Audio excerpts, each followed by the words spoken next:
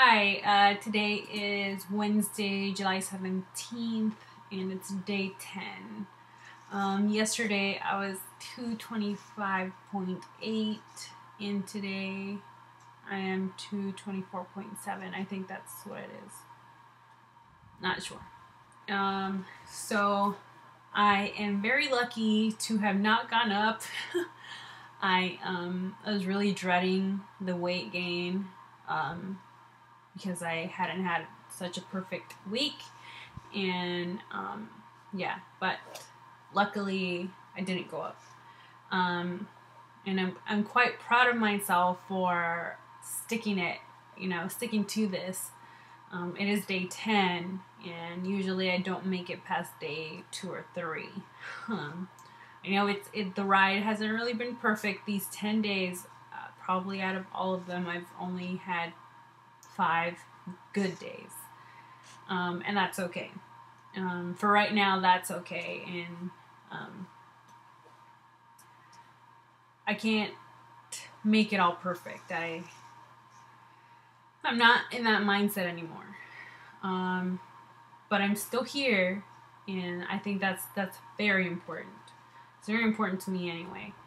So I'm hoping that the rest by next week I will have some actual weight loss. I did start at 229 on day 1, but I want to see 222 or something. I'm not sure. I want to see something good, something less than the lowest out of these 10 days was 224.5. So I want to see something less than that, and I'm trying to be positive about this experience right now because I don't like, it's not that I don't like, I like seeing the number go down, but what I don't really care for is to count the calories, to count the protein, to count the ounces of water, to do this, to do that.